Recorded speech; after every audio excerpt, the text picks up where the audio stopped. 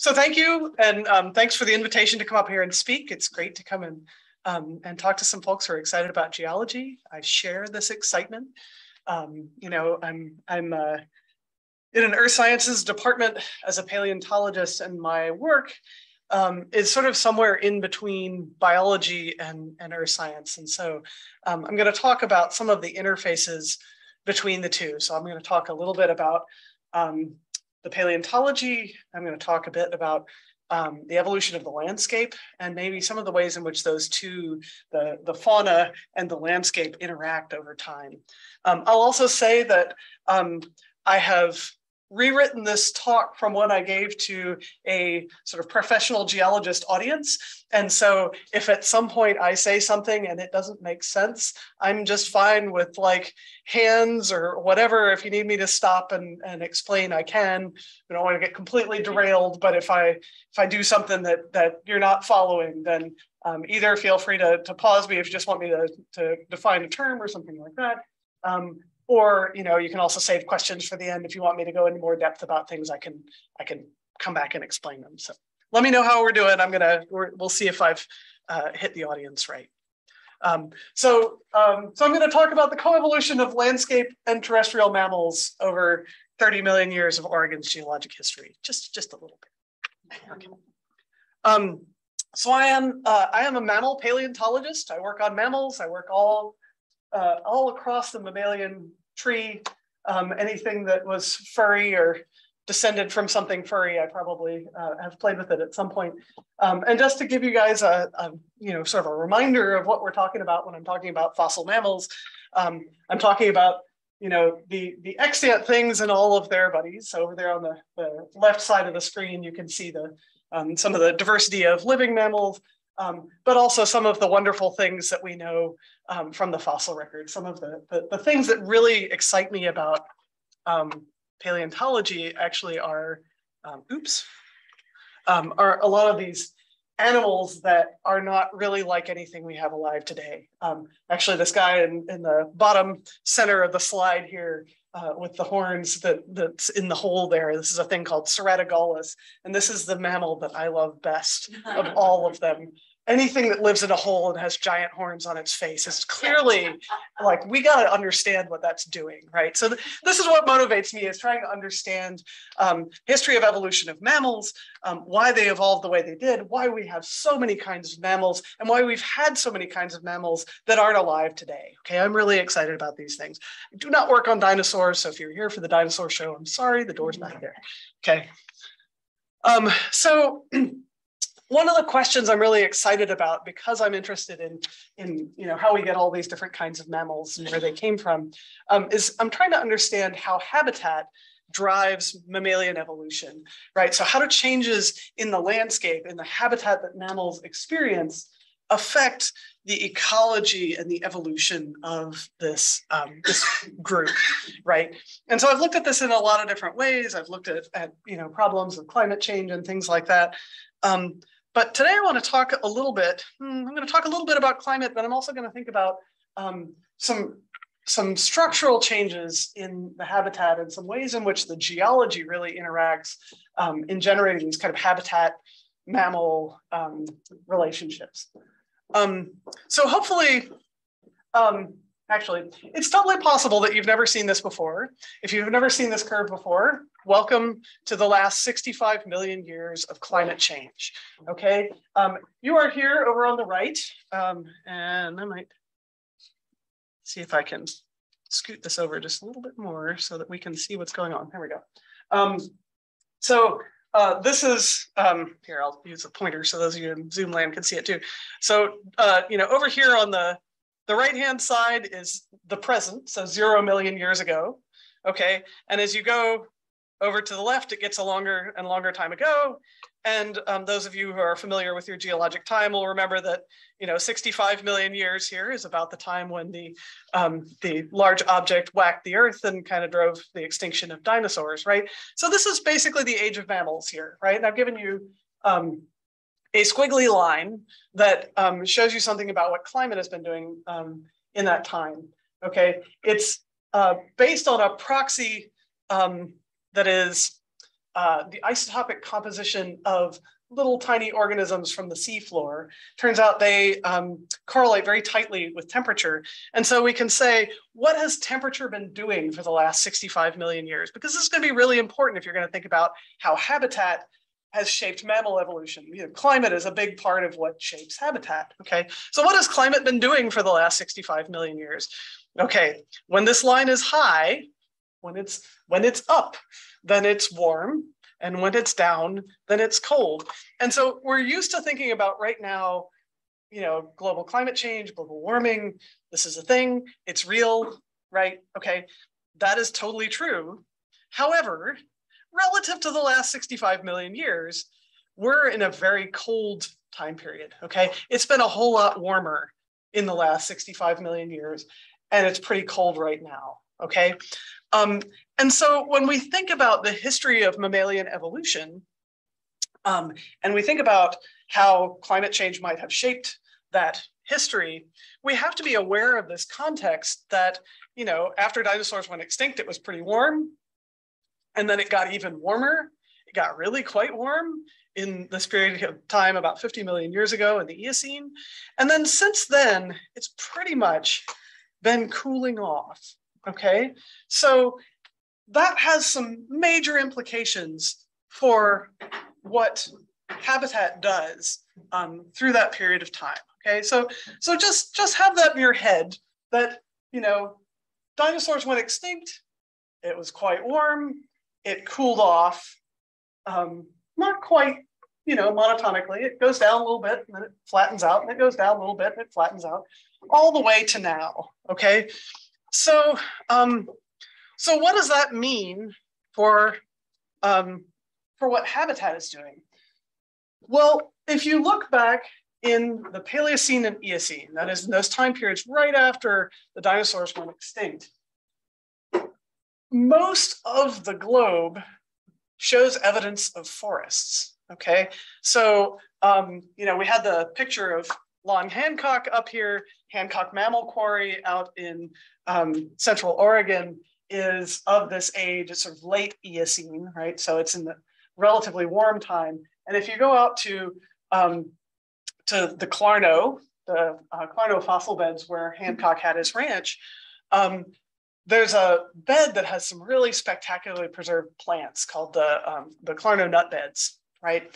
And that deposit shows us something about what the plants looked like at this time back in the Eocene. And just to give you a sense of this, think about what Central Oregon looks like plant-wise today. Okay, envision this in your head. All right, and now understand that in the Clarno nut beds, there are fossil bananas.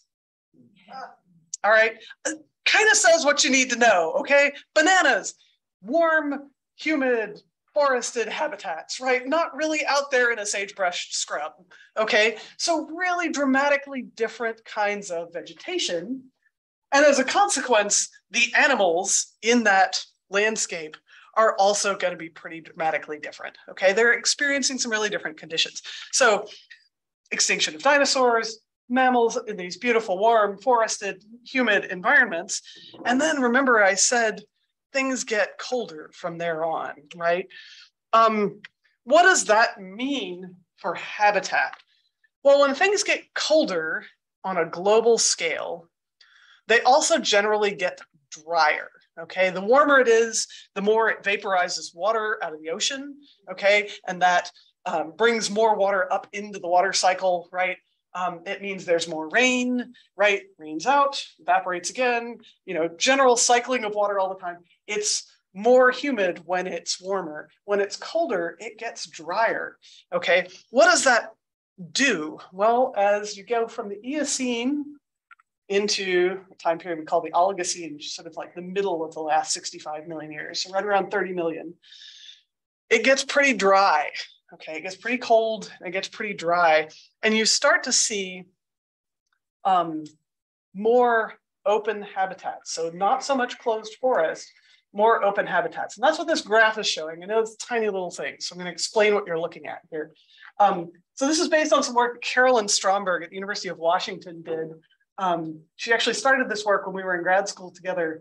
Has like such cool stuff. She's figured out a way to get plant data from the same dirt we get the fossil mammals preserved in. It's kind of challenging because plants generally preserve in very different sort of conditions from fossil vertebrates. The fossil vertebrates are made out of calcium phosphate. They dissolve in acid, but they preserve very well in a basic soil. Plants, fossil plants, dissolve in a basic environment and are preserved best in acidic environments. So crap, you can't get plants and vertebrates together. Except Carolyn figured out that there are these little bodies of silica, of silicon dioxide in the plant's structure. And you can identify what kind of plant they came out of based on their shape. And so she took the sediment from like literally around the fossils. She'd go into a jacket full of fossils and like scrape some of the sediment out and then concentrate these little plant silica bodies out of it and say, what was the habitat this thing was dead in, right? This thing died and was buried in sediment. What are the plants like there?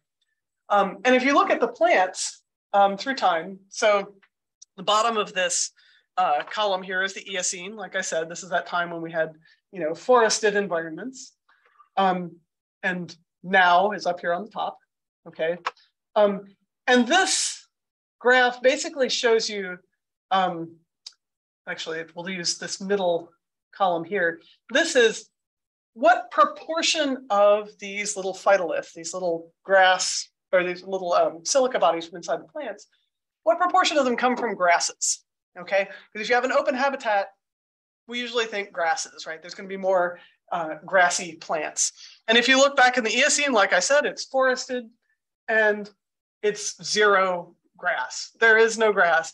Grass existed then. We have fossils of grasses from the Eocene in Europe. So we know they were around. They just weren't everywhere like they are today, right?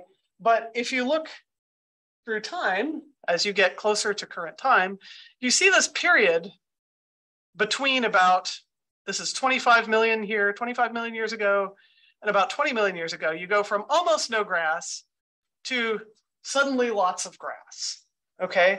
So as things cool through the last 30 million years, there's that point right around 30 million years ago where suddenly open habitats take off, okay?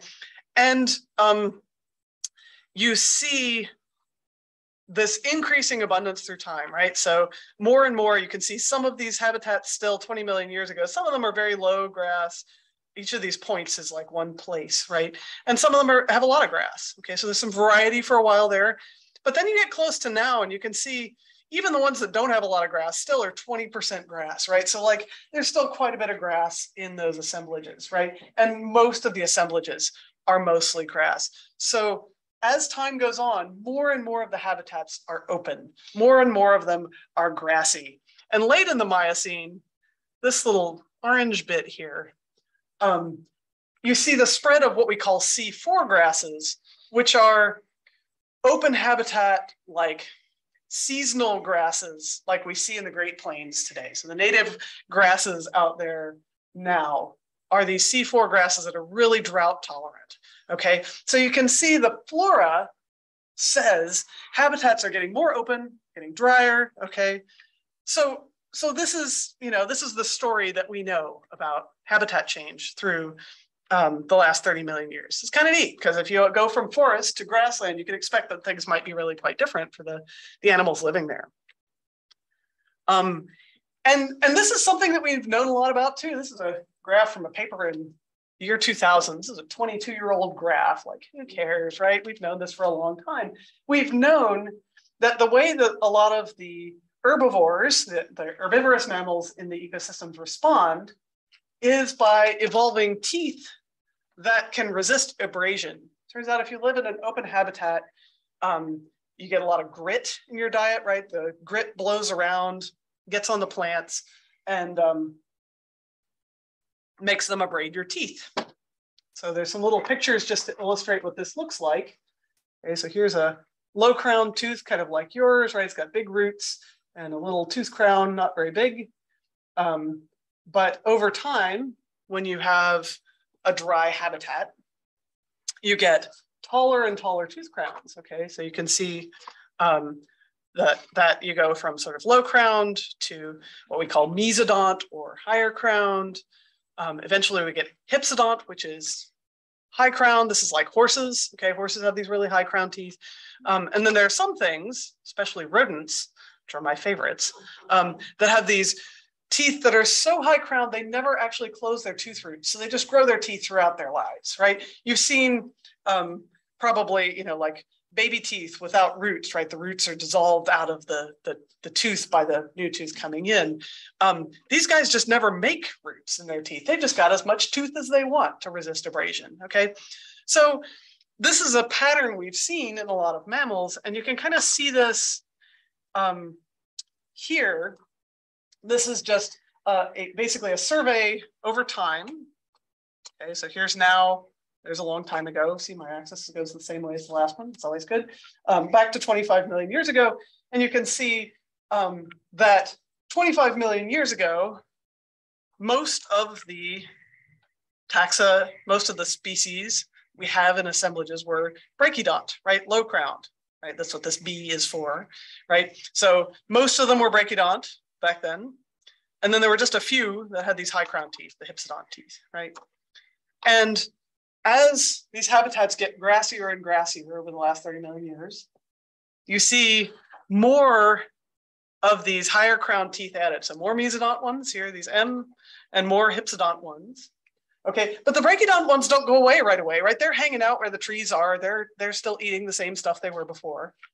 And then as it gets more and more open, these things that don't have abrasion resistant teeth are just lost from ecosystems. And we have changed from, you know, squirrely things that have, you know, teeth that are good at eating food in a forest to, you know, things that like voles, things like kangaroo rats that are better at eating more abrasive foods in an open grassland. In this case, this is, you know, the story from ungulates. So it's, you know, horses versus deer, right? Deer have low crown teeth. They're better at eating leaves off of trees. Horses can eat grass and they'll just eat everything and their teeth get abraded and that's fine, right? So this is a story we've known, okay? So why am I telling this story? Well, one of the things that's interesting about this is much of what we know about the relationship between habitat and mammal ecology is from the Great Plains, okay? So these are studies in Nebraska and Kansas and Texas and Oklahoma, which are lovely places, okay? But all of these papers, these are front pages from a bunch of papers about the spread of grasslands and the evolution of mammals in the context of the spread of grasslands. Every one of these papers is based on data from the Great Plains. Okay, but you know, today, if you go to Nebraska or Kansas or Oklahoma, it doesn't really look like it does in Oregon, for example. And so these papers will tell us about, you know, the transition to open habitat grasses in North America in the last 30 million years. And they'll tell you all about how this is what happens in North America. Thing is, it's not actually what happens in all of North America. It's what happens in the Great Plains, okay? So I don't know, maybe it's just me, maybe I got a chip on my shoulder about this, but I had to ask the question, okay, we know this from the Great Plains, but is it like that everywhere, right? Like we know today there are open habitats in Oregon, okay, but they don't really look like the open habitats in Kansas. So do the animals do the same thing? The other thing that we have to think about that makes Oregon quite different from Kansas and Nebraska and places like that is tectonic activity. So if you've spent any time in Kansas or Nebraska, you know they're not spending a whole lot of time worrying about earthquakes, right? They're not really contemplating volcanic eruptions sort of running through their yards, right? They do not live on the side of a volcano like many of us do, right? And it's kind of flat, right? You might have noticed you can see an awfully long way when you stand in your front yard in Kansas, okay? And these are just a couple of maps of sort of various ways of looking at the topography, right? And what you can see is there's kind of a boundary here, right? Like right around the sort of eastern side of Colorado here, you know, you get to the edge of the Four Corners there, and it gets a whole lot flatter, right? And everything west of there is tectonically active, right? We've had the Rockies uplifted. We've had, you know, volcanoes cruising across the Yellowstone hotspot, you know, making volcanic eruptions all the way to Montana and so forth, right? And of course, here on the West Coast, we know all about tectonic activity. Thank you very much. We live, you know, on the edge of a subduction zone, right? So, so that's interesting. That might actually do something to this relationship between mammals and habitat, right? Because if it's not just a flat grassland, if it's a topographically complex landscape, there might be some other processes at work here. So this is something that a colleague of mine sort of began investigating a little over a decade ago, looking at how the process of evolution in mammals might be different in the tectonically active part of the North America relative to this mid-continent that has dominated so much of our understanding of the relationship between habitat and mammals. And, you know, one of her thoughts was, you know, as tectonic activity happens, maybe you might see a pulse of diversification because we have greater diversity on the tectonically active part of the continent now than we do in the Great Plains. Maybe, you know, you get mountain building, it like separates one group of mammals from another, and you get speciation and evolution and different habitats and that kind of thing, right? You know, interesting idea. What would happen if you add tectonics into this equation instead of just looking at grass showing up on a flat plain as it dries out, right? And I'm going to kind of add a dimension to this. I mentioned that I like rodents better than anything else, right? I'm going to say that really, if we want to ask this question about how tectonic activity affects the picture, how it might shape this relationship between mammals and climate, small mammals are the place to go. And the reason why is really well illustrated by my friend the marmot here. Behold him sitting on a rock, right? These guys don't really get around a lot, okay? If you want to look at local effects, at how things might be different, the small mammals are going to be the first things that are going to tell you something about that, right? Because they're the ones that are experiencing a very small piece of the landscape, right? If you have big grazing ungulates that are going to wander across the landscape, right? Deer and elk and things like that, they're covering, you know, kilometers in a day. Okay, so what's going on here and what's going on in the next valley? Man, they're going to see it, all of it in the next week. It's fine, right? The small mammals might live their entire lives in a square kilometer or less. Okay, there's some of these guys that don't go anywhere.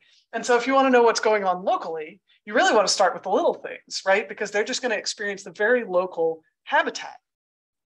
So I made that argument a number of years ago. And a friend of mine and I, Josh Samuels, put together a bunch of the data on mammals. And we said, the small mammals are going to be the first ones to experience a change in habitat. They're going to do it first because they have to adapt locally. And we use that to make the argument. Remember that graph of the tooth crown height in the ungulates that I showed you earlier from 2000? We said, I bet it's going to look different in the small mammals. I bet they're going to do it differently. And they do. So if you look at the same thing, here's the crown height again. Okay, break it out on the bottom. Okay, in this case, I've done it just as a proportion rather than as total numbers. I have the total numbers, but it's different graphs, harder to look at. So the low crown things are here at the bottom. Here's mesodont, right? The sort of middle height teeth again. Here's hypsodont, and these are the ones who also get those teeth with no roots at all. And what I want you to notice is when that change happens, because remember, before, at about 25 million years ago was when you saw the change start to happen in the herbivore ungulates, right? And if you look at the small mammals, you can see this change start to happen around 40 million years ago. We start to pick up our mesodont and hypsodont mammals. They're doing it earlier. And now we're going to think back to that graph of the changes in the plants I know, I'm sorry. I'm making you pull back things that we talked about solidly 10 minutes ago, okay? But the plants, remember, started changing back 30 million years ago and a little bit more, right? You first saw the grassy habitats pick up well before the big ungulates responded to them. So here's my small mammals. They found the grass and they're eating it. Okay, so they're there firstest with the mostest. We've got a reason to believe that the small mammals might be more sensitive to what's going on in the habitat than the large mammals. It's great to be right? It's the best feeling. Okay, so we have a reason to think that not only do we need to look at tectonically active areas, but we should probably look at the little things in those tectonically active areas if we want to get a really sensitive idea of how the local habitat shapes stuff. Okay, and there's a couple of ways in which we expect that these tectonically active environments might be different. One of them is that when you have a tectonically active environment, whether it's volcanoes or earthquakes making, fault movement, you get mountains, right? You get big barriers to migration, okay? You get a mountain range. The little mammals are not going to be able to just go over the hill necessarily. It's a long way around. Okay, so you get populations separated where on this, more uniform kind of flat plain, they can just kind of wander around wherever. They're probably connected with all the other ones. The ones that live down in this valley are probably not making friends with the ones on the other side of this mountain range, okay? So barriers to migration offer a possible way that you could get greater diversity of small mammals as a result of tectonics. So that's kind of cool. The other thing is that in a tectonically active environment, you have a greater diversity of actual habitats, of microhabitats, of physical environments, okay? So there's, down in the valley, it's kind of, moister, and it's going to be maybe a little more forested close to the streams. And then on the side of the hill, you get, on the windward side, you get more moisture, and you're going to get sort of one set of plants, right? And then up at the top of the hill, it's going to be, really dry and cold. And so then you're going to another set of plants. And then on the other side of the mountain range, of course, it looks different, right? Anybody's driven from, here to Bend has seen how it changes as you go over the Cascades, right? So you're also going to get a greater diversity of habitats in a tectonically active environment.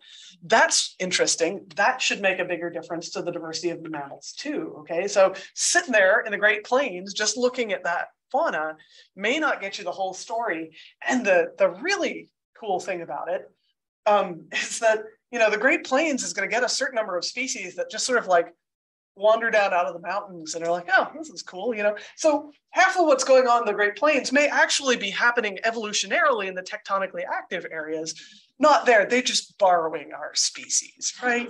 So this is a problem that I'm really interested in. This is when we don't know, what's the importance of differences in habitats versus barriers to migration, right? This is something we're really looking at actively. Okay, so this is a problem I'm excited about. I don't have the answer to yet. This is my grad student, Amanda Peng. She's actually working actively on some of these problems with me. So she's got a really clever study looking at the relationship between diversity, that is like number of different species of things, and disparity, that is how different those things are. And I probably don't have time, no, I definitely don't have time to go into the reasons why this is true, but depending on whether the diversity of habitats is more important or the barriers to migration are more important to generating that diversity in tectonically active environments, it has different predictions for what disparity, the difference between things should do relative to diversity, the number of different kinds of things, okay? So she's doing a really cool project looking at different habitats to see how this works. She has some kind of fun preliminary data, demonstrating that basically diversity and disparity are doing two totally different things. So you can't even just look at the number of species out there. You also have to look at how different they are in order to understand how these habitats come about. I apologize for sticking a graph up, but I'm really not explaining adequately. I want to get to pretty pictures of fossils also. So how do we test these ideas about how diversity evolves in a tectonically active landscape? Well, let's think about what we need in a fossil record to do this, okay? We need a good continuous mammal fossil record so we can see it change through time, right? We need to see how this changes as habitats evolve, as the landscape goes up. We also need a place with a really well-studied and extensive history of the tectonic activity. We got to know what's going on tectonically in order to tie that tectonic activity to the evolution of the mammals there. Guess what we have in Oregon? Okay, we have a really well understood tectonic history. Okay, here's our geologic map of Oregon, right? We've probably you guys have all seen this. If not, it's freely available courtesy of DOGAMI, the Department of Geology, Mining and Minerals, and yeah, there you go. Okay, I can never remember the acronym. One of the things you can see when you look at the geologic map of Oregon is all of the volcanoes. Oh my goodness, right? You can also see all of these faults, these little lines here. These are, faults that have in the past or are currently, moving, right? And engaging in tectonic activity, right? Here's just a sense of through time, since the extinction of the dinosaurs, some of the major tectonic events in the history of Oregon. What I want you to get from this is that there's a lot of them, right? We know them very well. We know when they happened. We know where they happened. And so we can really tie that tectonic activity to particular points in space and time. And then we have 150 years of vertebrate paleontology in Oregon. Okay, so Thomas Condon here was the first science professor at the University of Oregon. He was a paleontologist. This is John C. Merriam at the University of California, who collected the Oregon record pretty extensively. He heard from Condon about how these crazy cool fossils out in John Day, and Merriam was one of the people who really developed the John Day record. That collection is down at Berkeley, and I have held specimens that this man collected over 100 years ago, which is kind of neat. Sort of a fun experience. This guy, Chester Stock, was a professor down at the Caltech, which at the time had a paleontology program. He was responsible for finding a whole lot of the localities we know in Southeast Oregon. So way out in the Big Empty in, the area around Beatty's Butte and French Glen and so forth. There's some sites out there and out in the Owyhee. A lot of those are sites that he collected really extensively. He was also one of the first people to collect for small mammals out there. So he would actually screen wash. He'd go out with a window screen and run the sediment through the screen and find the little tiny fossils that way. So he built a lot of that record. This guy in the middle, Arnold Shotwell, was again a geologist at the University of Oregon. He did a lot of work in Eastern Oregon around the Owyhee area. He also was one of the people that advocated for making John Day fossil beds a national monument. And so he's one of the reasons why that's been preserved for the last several decades. And then I have to put my friend Ted Friend up here. Ted was the head paleontologist at John Day for many years. And collected just a phenomenal record out there. If you've ever been out to the John Day fossil beds and seen the Condon Paleontology Center, a lot of the material there was collected while Ted was the head paleontologist. So among all of these folks, we have these collections at Oregon and at UC Berkeley and at Caltech, which are those things now at the LA County Museum, and then at the John Day fossil beds. 150 years of people just picking up the fossils they could find, okay? Which means we know the record pretty darn well, okay? So what a great place to do this. Good record, great tectonic history. We got this, right? I'm gonna skip this because I'm running slow today. In short, if we start looking at this record, we find that the patterns in the Great Plains and the Northwest are not the same. So this top bar, these are the same things. So these are some ecological categories plotted for the Northwest and the Great Plains, right? We took the records that we know from these two areas and we said, do they do the same thing? All I want you to do is squint at these and tell me when you look at the top one and the bottom one, the Northwest and the Great Plains, do the changes seem to be the same? Do they happen at the same time? Kind of not so much, okay? It's pretty different. We got to look at the Northwest. We can't just make this generalization based on the Great Plains. That is not enough, right? Surprise, it's different when it's an active landscape. It's different in a different place. In order to understand the history of habitat change and the relationship between mammals and the changes in habitat, we have to be able to look at the record in the Northwest, okay?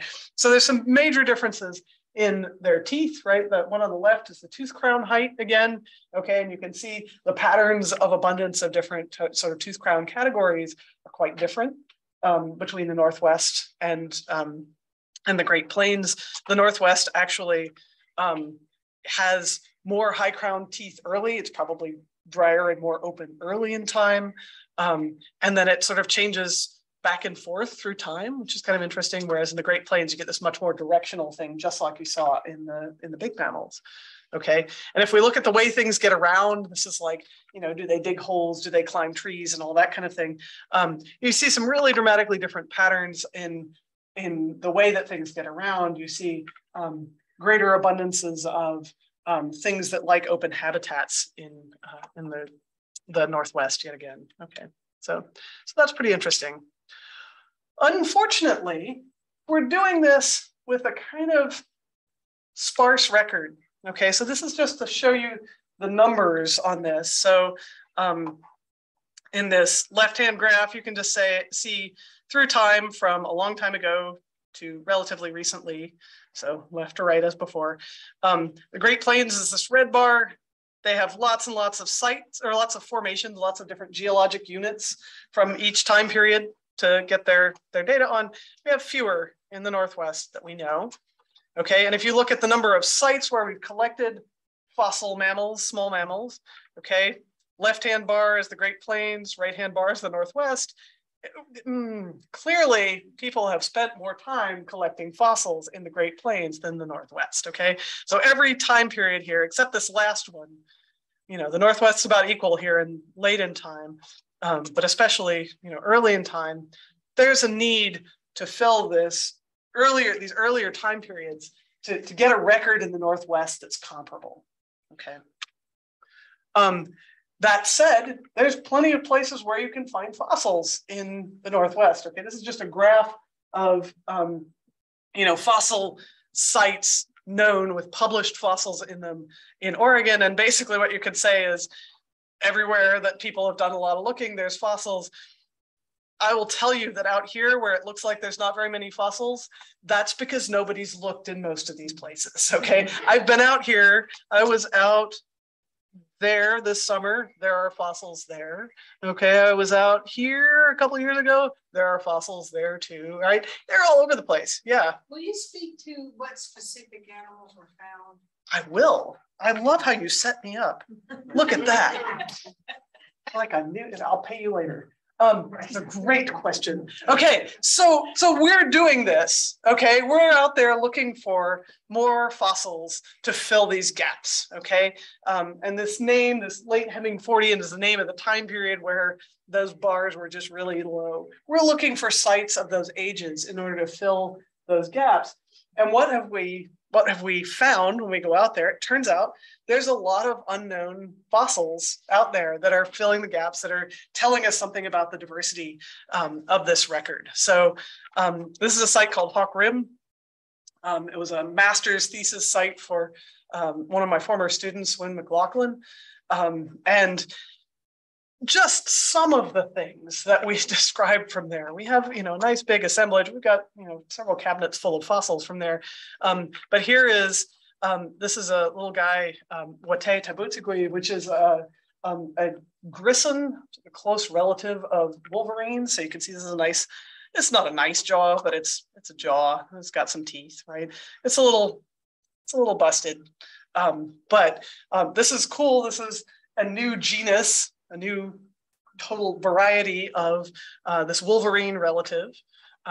Here's this thing, Cryptylurus. It's a sort of little weaselly creature from the same site. We just described this a couple of years ago with another of my students, Paul Barrett.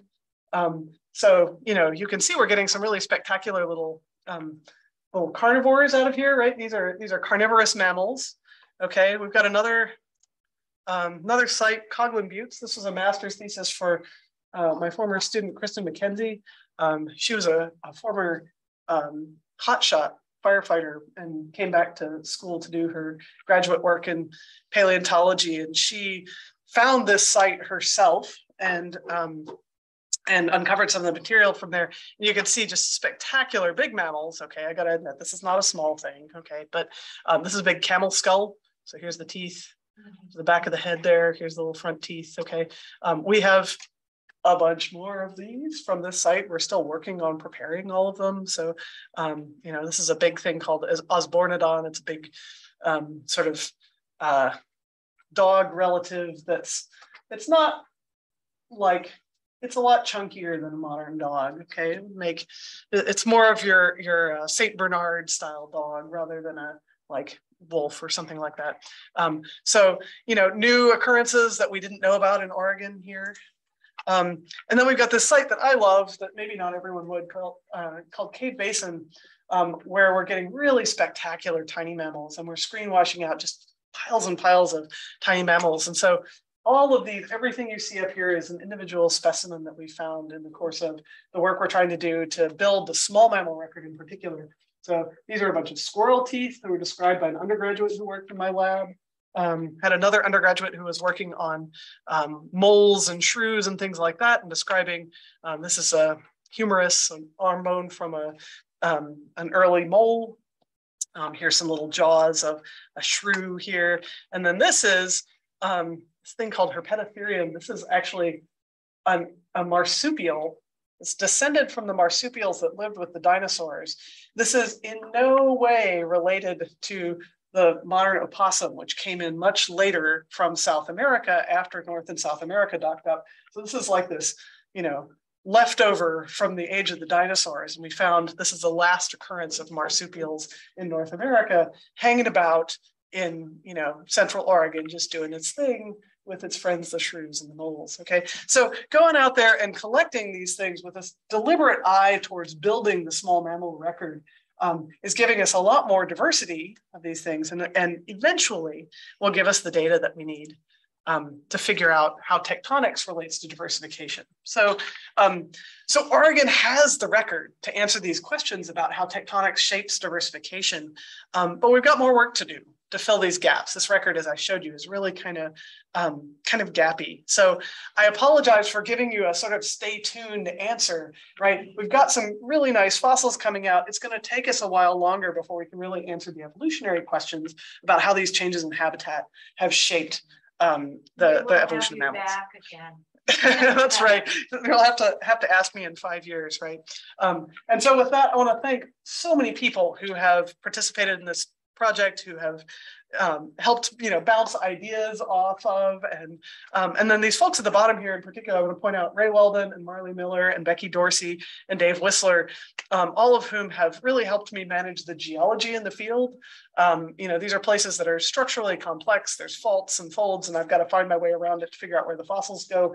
And so I've worked with some great collaborators who've been really phenomenal about helping me figure out what I'm doing in the geology. And with that, I'm happy to take any questions.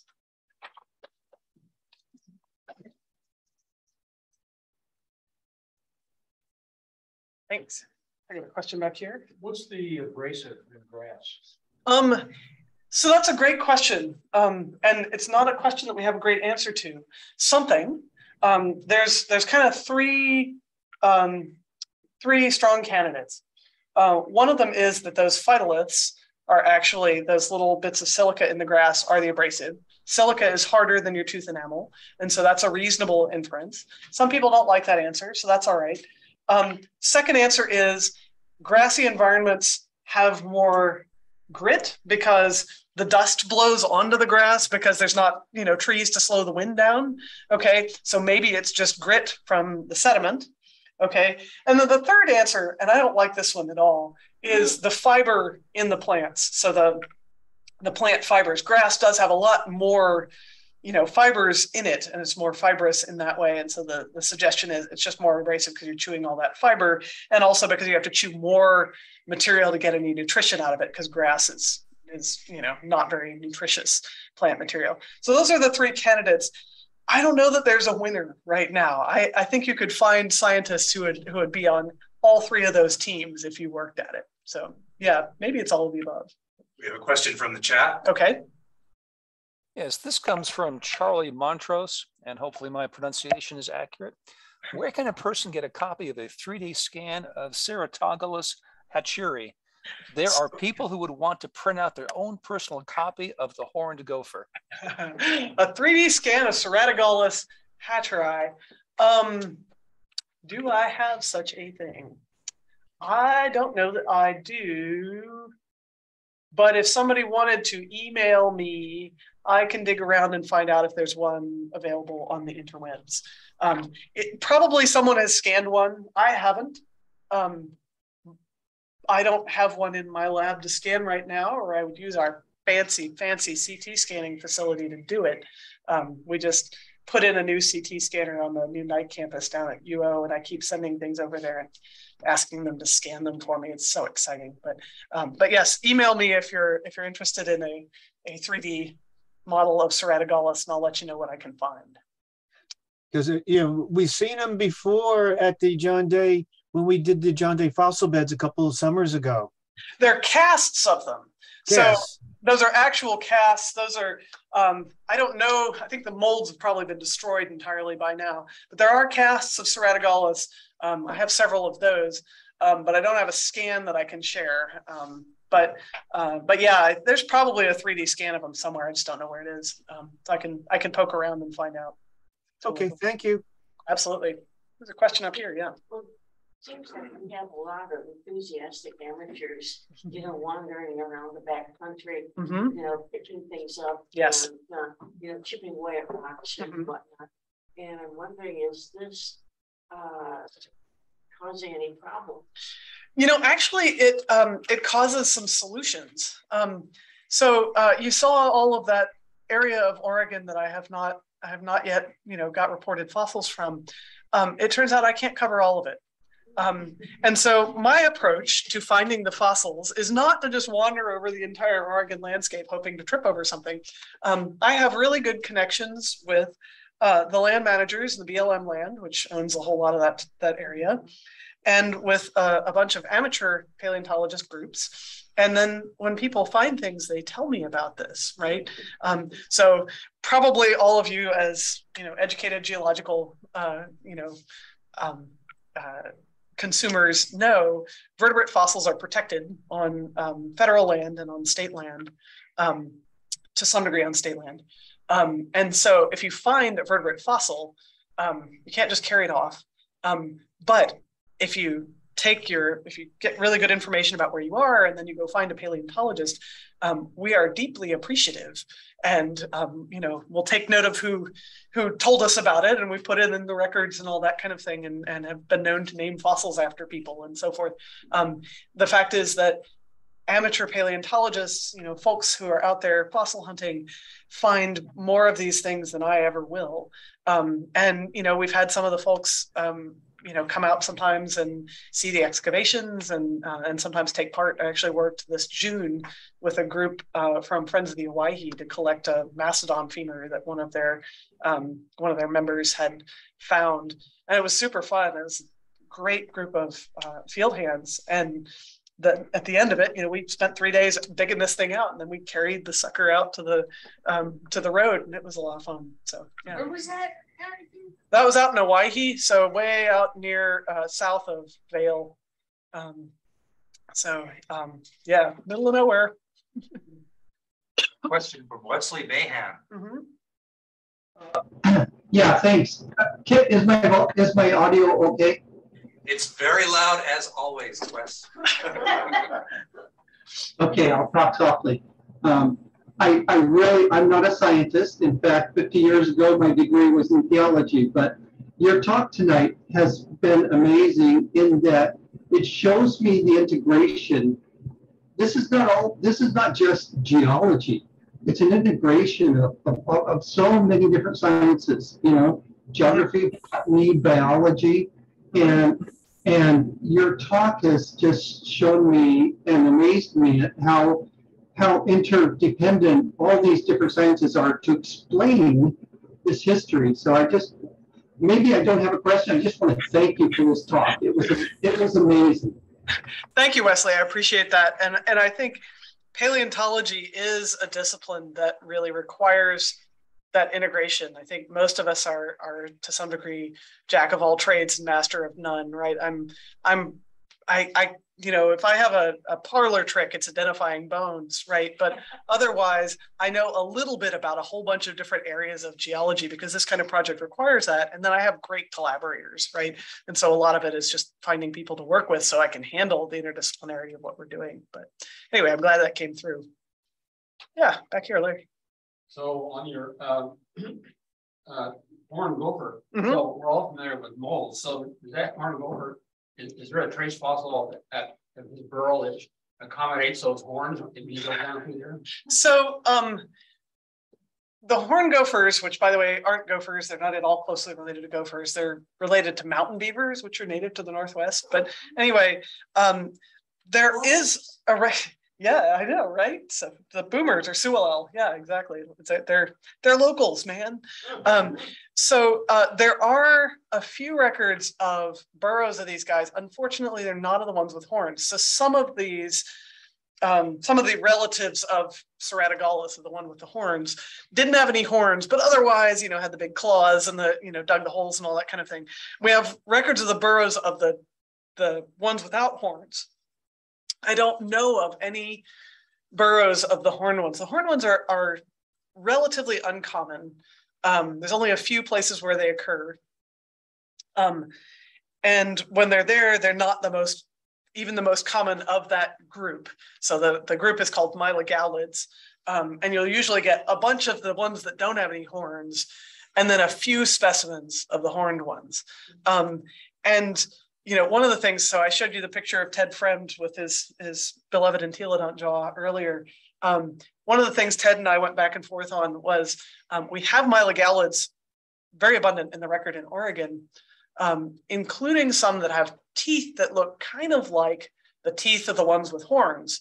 But all of the skulls we have from Oregon don't have any horns. And so Ted was like, I bet these teeth are from one that had horns. And I was like, I mean, maybe. But maybe not, maybe it just had teeth like that. And he's like, the ones with horns are here. They were totally here. And so I was like, I don't know. I mean, I'm not willing to commit to that or whatever. And so when he made the displays at John Day Fossil Beds, he put in the ones with the horns. And I was like, okay, fair, right? Sure, go to, I want him to be there too. I suspect that those teeth probably were for some ones from horns. So one of these days, I'm going to do a giant happy dance because I'm going to find the skull of the horned ones. And it'd be great to find it with a burrow. I did write a paper about how the horns work and where they fit in the great scheme of things. The short answer is there's no way you can make them work as part of digging the burrow. The horns are too far back in the skull. And so they seem to have been a defensive adaptation, sort of like on, horned lizards, right? They use them to spike things that, that try and grab them. But it's a whole other talk. It's a long argument. What do we got? We have a question from Carrie Gordon. Okay. Carrie, do you want to unmute? If not, I can read her question. Cute. Actually, Samantha, great talk. Thank you so much. One of the things that I've learned as a geologist here in Central Oregon is that I've worked a lot with rangeland folk, and they know a ton about Eastern Oregon and Central Oregon grasses and their nutrition and silica content. And if you go up the road and talk to the OSU range group, I can bet that Carlos and folks, John Buckhouse, would have some amazing data to be able to share with you. Because I think you're right on with the silica content. It's not a fiber thing, at least according to all of the rangeland folks that I've worked with. Yeah. And Yeah. then Oh, go ahead. Oh, and then actually the other thought that I had, and I think you already launched into this, but as a geologist for the Forest Service, I found that most of the archaeologists that I've worked with over the years with BLM and the Forest Service are de facto paleontologists because there's not a geologist on board. That's right. Yes. And John Zancanella, retired BLM archaeologist. Oh, you do? John. You know Zane? Oh, yes. Okay. I've done a lot of field work with Zane. He's a great guy. Okay. Yeah, I have too. So, all righty. Never mind. You already made the connections, because those are the folks that I have found been the most interesting and getting me out there to look at the vertebrate fossils that are in the Ochuco Mountains and grassland. So thanks much. And I'm going to keep my eyes open a lot more. Please do. You can find me on the internets. If you find something, I want to know. Long ago, when I was a undergraduate and graduate student, I worked my way through the electron microscope lab to pay my way. We looked at phytoliths. Grasses grow phytoliths to protect themselves from insect attack. And so dust on a plant won't do the same damage to an insect as a phytolith on the surface. So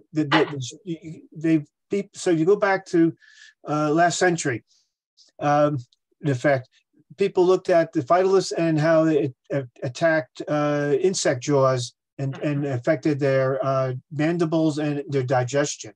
And that'll help support the use of phytoliths to wear down dental teeth. Yeah, I mean, all of the above, right? You know, I think there's been a lot of arguments made and studies done of both, right? So I knew a guy at Wyoming who was like, he would take the hay they were going to feed the sheep in the ag school, and he would like dust it, right? He would like cover it in extra grit and then feed it to the sheep and see if it increased the dental abrasion and stuff. There've been all these studies, and I think most of what we learned from it is probably that all of it matters, right? And so you can make a case for any of it, and it's not too hard to find a study that supports any point of view on that. And I think that probably means that they're all right, you know. Got a question in the back there? Yeah, you. I was just wondering, what was the name of your colleague who first harvested information from the silicon plant? So phytoliths, as Charlie mentioned, you know, people have been doing work on plant silica for a long time. My colleague Carolyn Stromberg, yeah, she was looking at it in vertebrate fossil deposits and in deep time. So until she got there, it was used mostly sort of like recent time, and then maybe the last million years or so, something like that. And she was like, I want to know what's going on 30 million years ago. I'm taking it all the way back. And she did, and ran into some really interesting problems along the way. It turns out that when you can't just sort of assume the modern flora applies, then like you got to change your assumptions about like what an individual shape would mean, right? So it took a whole lot of work for her to get it to be able to do that. But I think it was just a really cool study. I think it's, you know, it really transformed our understanding of vegetation history for sure. Kate Eli has a question. All right. Kate? Hi, good evening. Yes, what age of sediments may we find the horned gophers? They're in the Miocene period. So this is from about, the earliest ones we have are about 15 million years old. So they're in the middle of the Miocene period. They're around the time grasslands start to get kind of common. And they have little horns, but the ones with the big, really impressive horns are late Miocene, so about 7 million years old. So there's this period of, you know, like what, 8 million years there, where these things evolve, and we actually have quite a diversity of different sort of horn shapes and so forth along the way. You know, they're all paired horns, but yeah. So is there any indication that they may be found in the Mackay Formation in Eastern Oregon? So we don't have them in the Mackay. We do. we do have, let's see, just below that. So just a little older, the Mackay is right at, I want to say 7 million basically. But we have it in the stuff that's slightly older. So like 7.5 million, we have some in Oregon.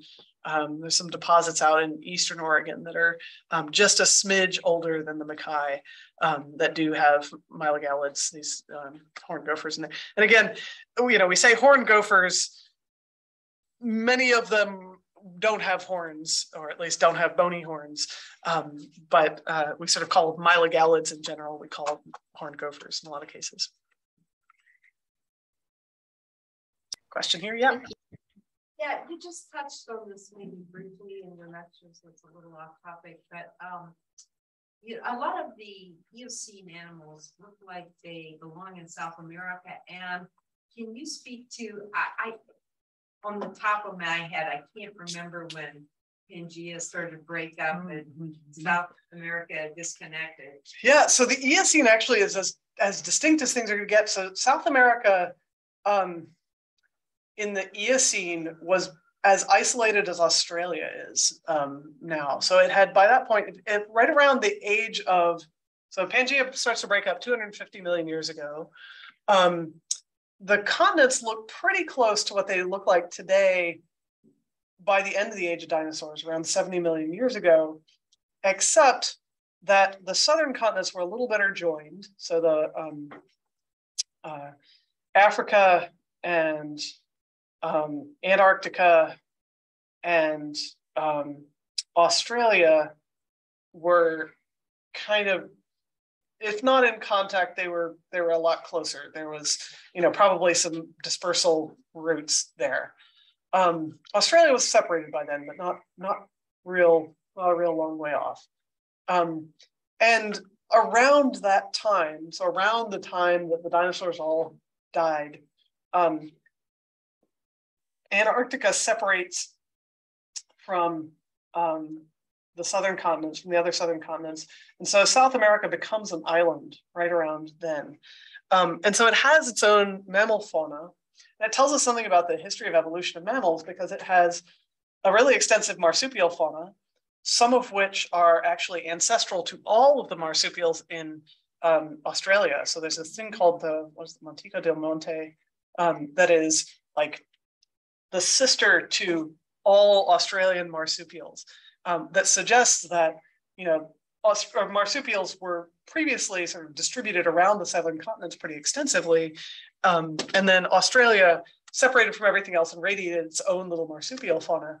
And through the Eocene and actually most of the Cenozoic, South America is doing its own thing just like Australia is. It's got a big marsupial fauna. It has some big ungulates that look kind of like horses, but are a totally separate lineage. There are these like horse-like ones. There's some camel-like ones that are not camels. And the northern continents have their own like big ungulate fauna. And then the other thing that South America gets going for it that's really wacky is that monkeys and rodents rafted over from Africa.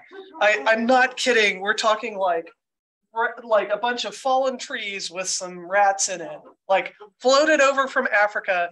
And those rats, starving and dying of thirst, arrived on South America about 40 million years ago and founded lineages that are endemic to South America. So the New World monkeys, right? So like squirrel monkeys and things like that. Oh gosh, I'm going to embarrass myself. I don't know primates worth a darn. Okay, so New World monkeys radiate capuchins and stuff like that in South America from an ancestor that was North African that rafted over. And then you think about South American endemic rodents like capybaras and guinea pigs and things like that. That whole group originated from another bunch of things that rafted over from Africa 40 million years ago when there was definitely not any contact between South America and Africa. And it's one of those stories that I tell my students, like, no, really, they wrote a bunch of like fallen trees across the ocean. And the students are like, no. So right? When they have like taper like things in North America, and you think of animals like that being in South America, was there some parallel evolutionary tracks going on, or how did? Yeah. Could you repeat the question? Yes, I can. So when they have like these tapir-like forms, when they have camel-like forms in North and South America, are these parallel evolutionary tracks, right? And the answer is yes. We actually see remarkable convergence between this lineage in South America, that is, ungulates, and the ones in North America. You see things that look like camels in South America, and then camels evolve in North America. And actually, we think about llamas and things like that in South America. They came from immigrants from North America that came in and replaced the native South American lineages that had made camel-like things with actual camels, and then camels went extinct in North America, right? So like it gets biogeographically kind of complicated, right? When you look at this, but yeah, I mean, you see the same kinds of forms evolving repeatedly, which tells you something about what ecologies work. It also tells you that looking at how habitat drives evolution in these groups may not be totally wacky, right? There seem to be some predictable relationships that arise. Right? Yeah. Charlie has another question. No. Okay. No?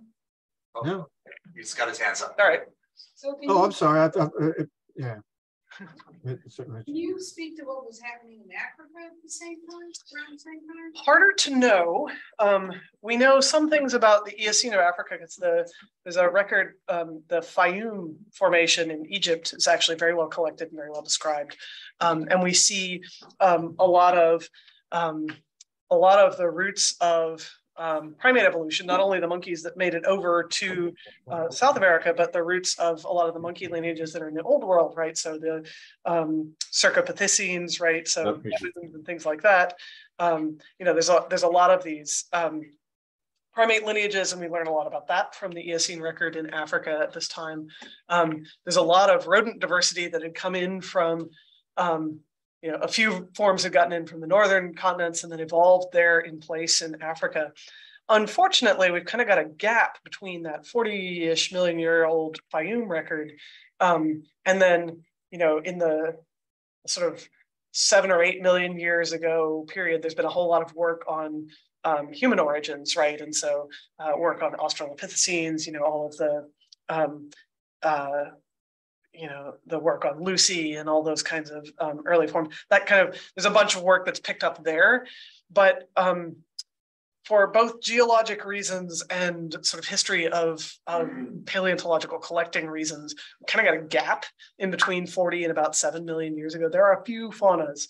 There's not a huge number of them that are really well known, and a lot of the work is really focused on primate evolution because that is the cradle of primate evolution, right?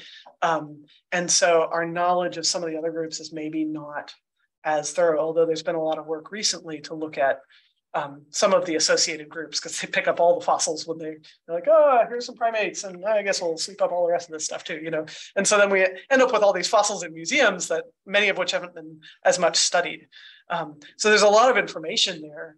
And clearly it was a crossroads in a lot of ways, right? Because getting fauna from Europe and Asia, some of that was getting to South America, some of that's going to other places. And so there's a lot of active work going on there. There's been some really cool work in Turkey, sort of right in the place where things are going back and forth between Europe and Africa. That's showing us some cool things about mammal evolution and biogeography and exchanges between continents. So yeah, there's exciting ongoing work, and I'm sorry I can't tell you more about it. Part of that's my ignorance as somebody who works mostly in the North American record, and then some of that it's work in progress. Yeah. So I have another question. Can you tell me where specifically in the Pacific Northwest mastodon remains were found? There's a lot of them. Can you repeat the question? Oh, sorry. Thank you for the reminder. So the question was where specifically in the Pacific Northwest mastodon remains were found.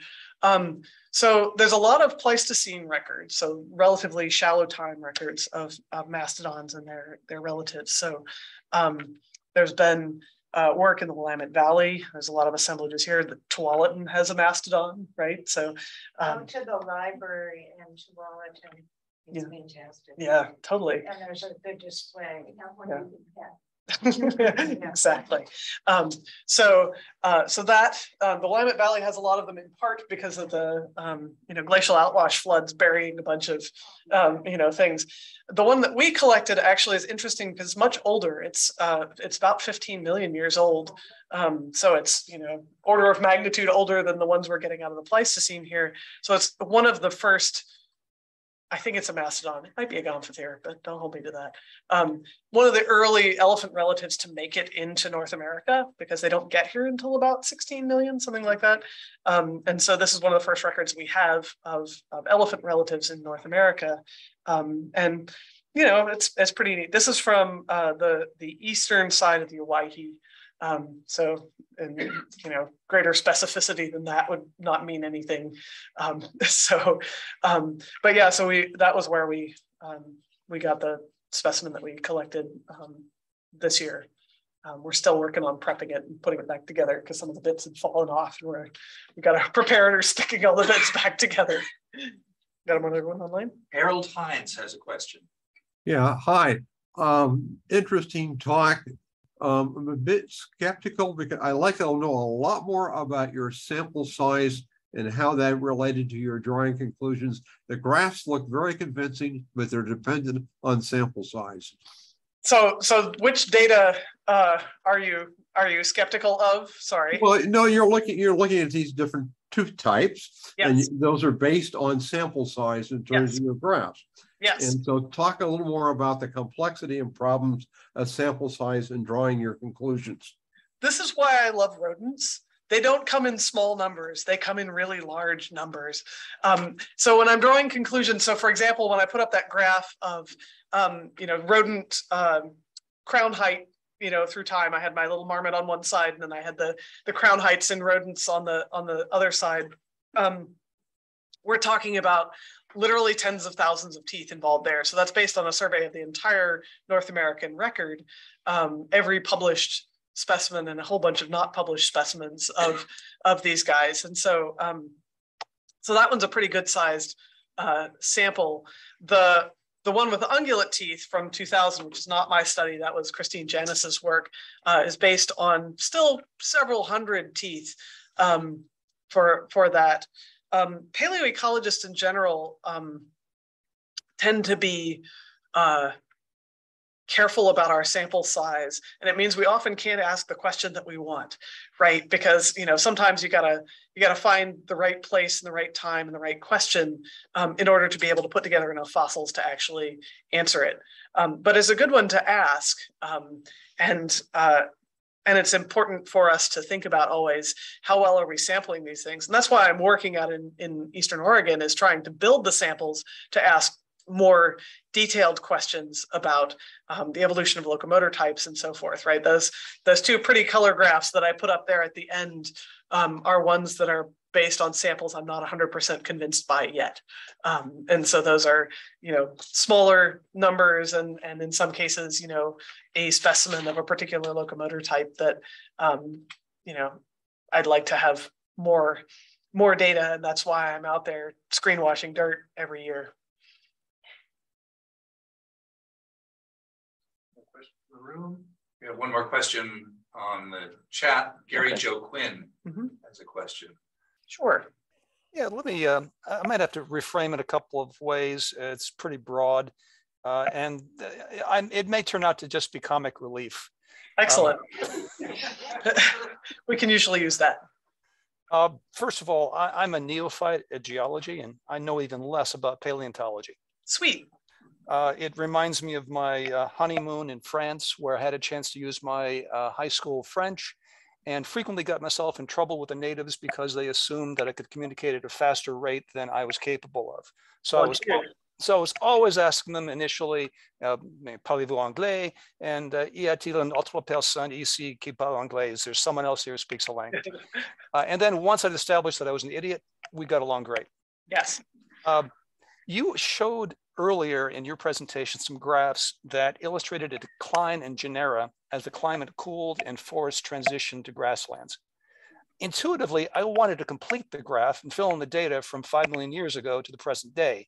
It would be interesting to see what the current number of genera in North America were today. This suggests the question, are you or any of your colleagues trying to predict the future? And if so, what disciplines would be involved in trying to answer a question like that? So dangerously, yes, we are engaged in trying to predict the future a little bit. You know, I actually got into this. I was talking to people over dinner about, you know, where I came from on this. I actually started out as a biology major.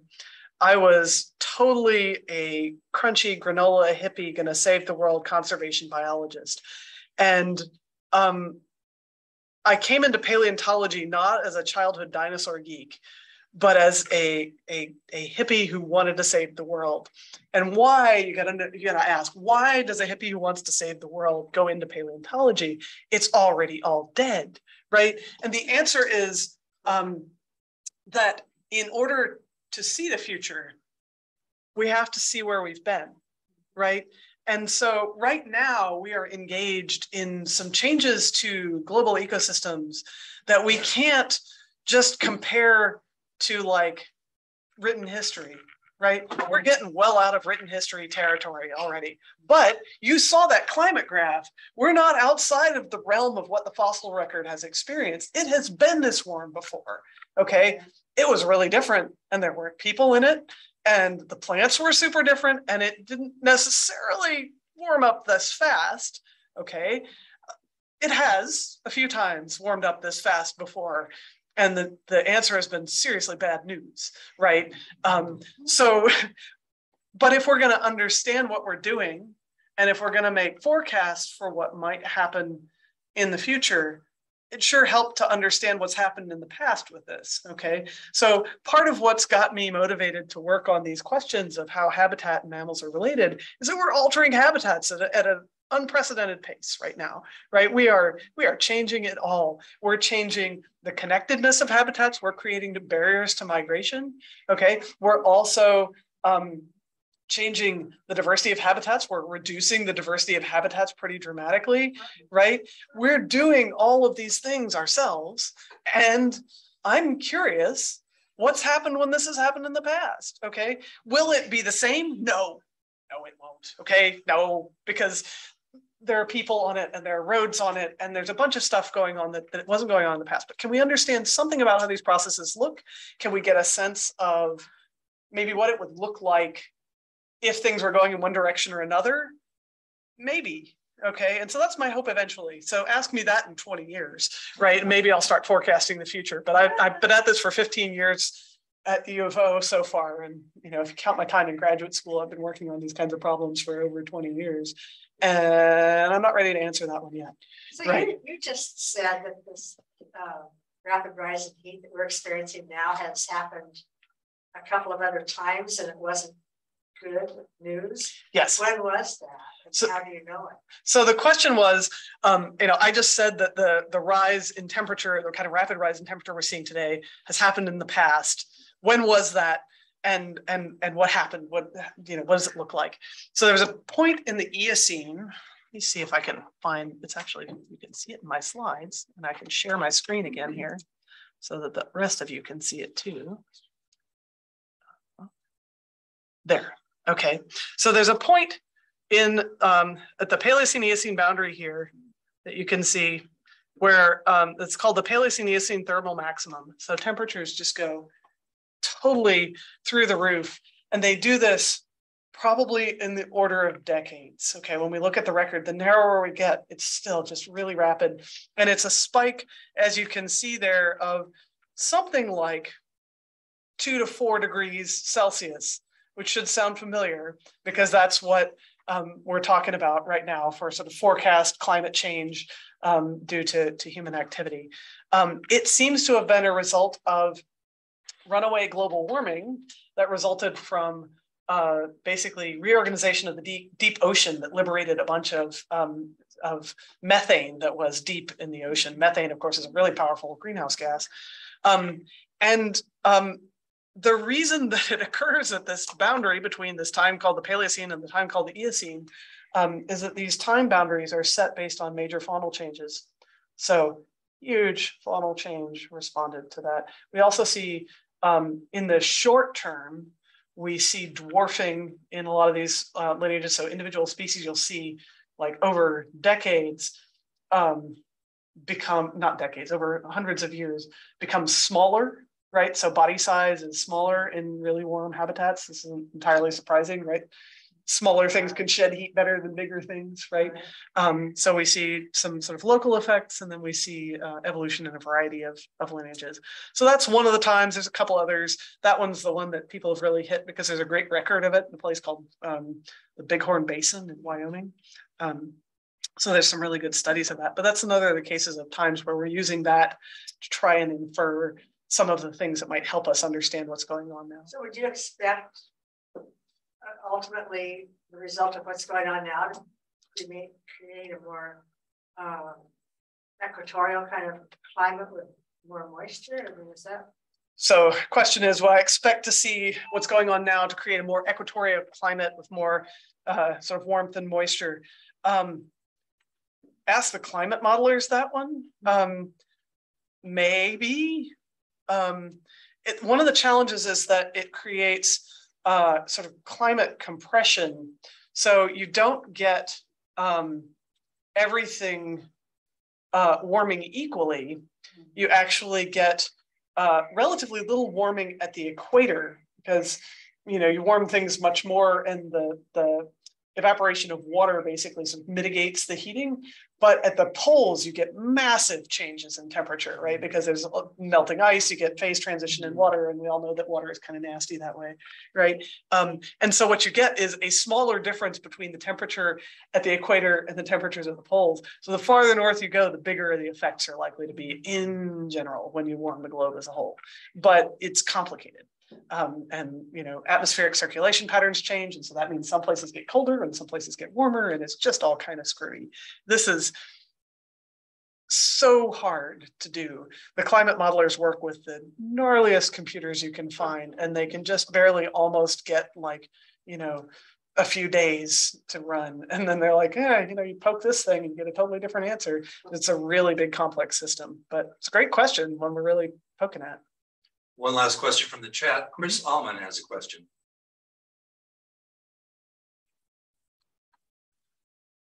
Chris? Oh, hey, I have a question that is related to the person who asked questions a little bit ago. I'm sorry, I'm getting feedback.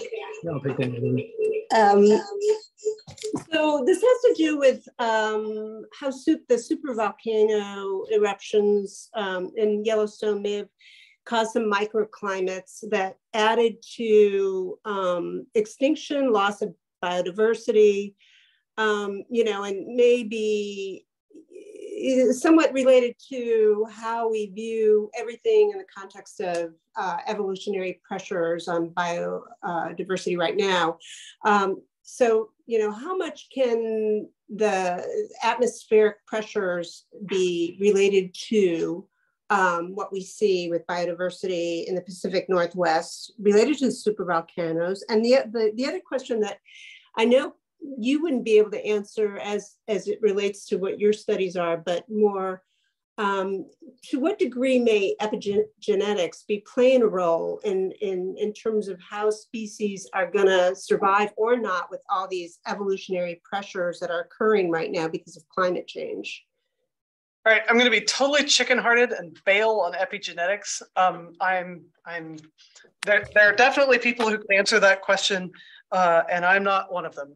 So I'm going to chicken out of that one and say that people who know more about genetics than I do could probably help with that question.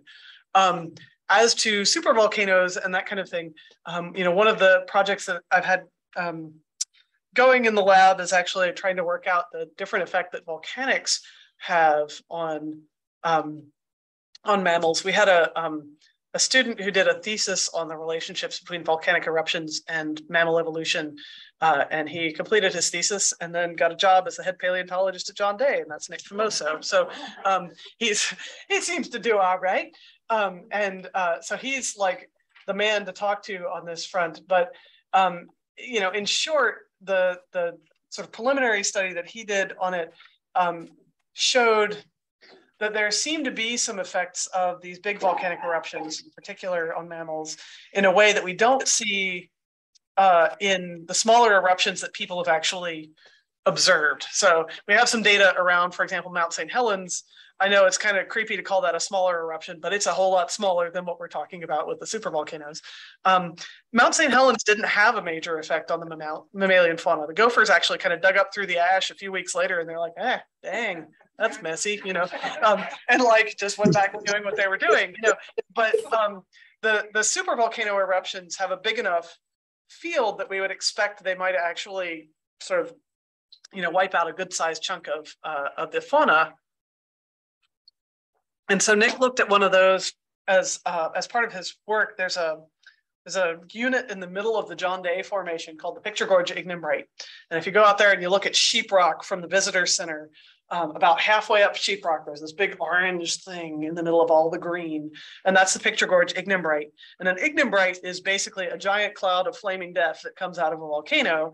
The Picture Gorge Ignimbrite we see all the way from John Day, from Dayville, down to Paulina. So near Paulina, there's some of the eruptive products of this. So, you know, like a sixth of the state of Oregon was probably, you know, covered in various bits of this ash flow.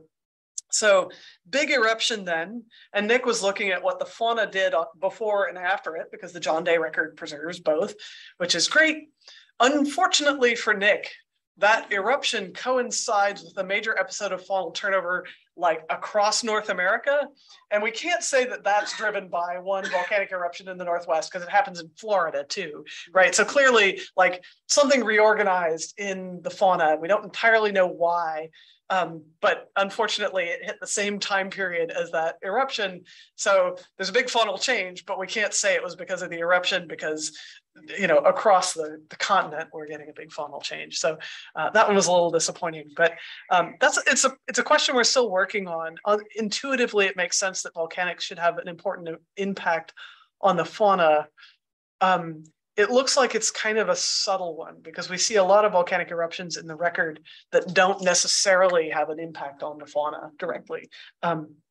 It's more likely that areas with frequent volcanic eruptions like we have, you know, for example, here in Oregon, you get changes in the sediment character and the habitats that are a result of the fact that ash is just there all the time and never really entirely goes away, right? And so you get some what we call pseudo-aridity, for example, in habitats that are heavily impacted by volcanoes that you don't get elsewhere. And so it seems to have some effects. It may also be important in the grit that things experience with their teeth, right? So the volcanic eruptions put ash all over the plants, and then everything eats the ash. It's more abrasion for their teeth. And so we see some changes in the way they eat that seem to reflect that.